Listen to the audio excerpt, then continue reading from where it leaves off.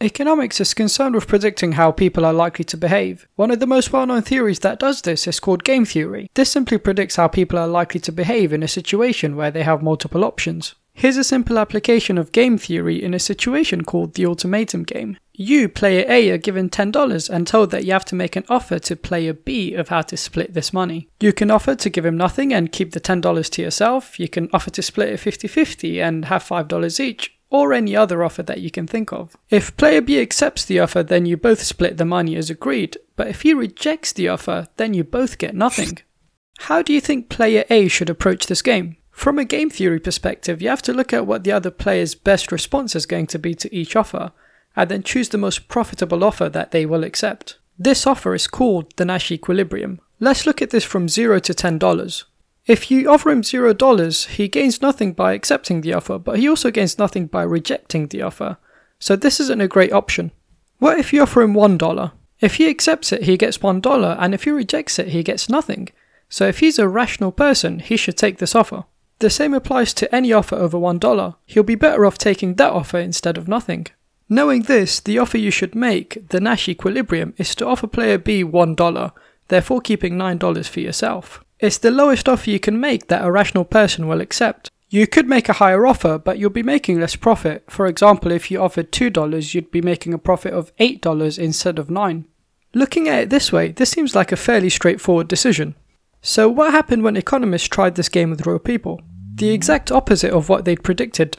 When player A's, the ones making the offer, offered $1, the other players rejected the offer and chose instead for both of them to have nothing. Perhaps more surprising is that most player A's, the ones making the offer, offered a 50-50 split of having $5 each. In fact, this was the most common outcome, player A offering a 50-50 split and player B accepting. Nothing like the Nash Equilibrium that economists predicted. But why? Why would someone choose to have nothing instead of $1? And why would someone offer the other person $5 when he could offer them $1? The answer lies in one word: emotions. Standard economics assumes that people are rational economic agents, which means that we make choices which give us the most profit. But that's simply not how our brain is designed. We have specialized neurons in our brain called mirror neurons.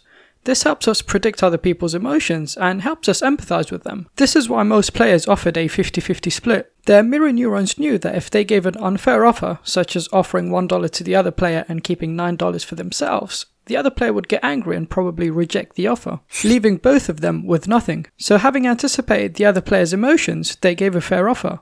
This becomes even more clear when people with autism are asked to play this game. Autism compromises the area of the brain that's associated with mirror neurons. As a result, autistic people often struggle to understand or predict other people's emotions. So what happened when they were asked to play this game? They played just like game theory would predict.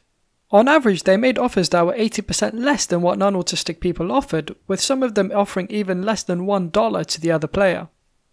They then struggled to understand why the other players were rejecting the offers, with one of them actually stating that the other players are stupid. How can you reject a positive amount of money and prefer to get zero? They unfortunately couldn't predict how the other players would feel about their offers, and so they played the game the same way a rational person would.